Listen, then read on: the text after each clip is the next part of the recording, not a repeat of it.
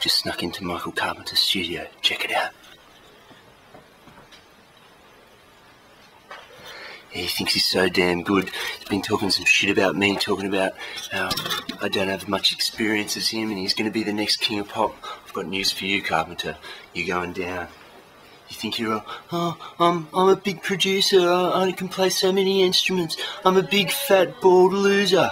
October 2, you're going down. I'm going to take you out, Carpenter. It's over, buddy. Crawford! What the hell are you doing? Get out of my studio! Oh, Carpenter! You're no king of pop! Oh, no! I've had enough of you, Crawford!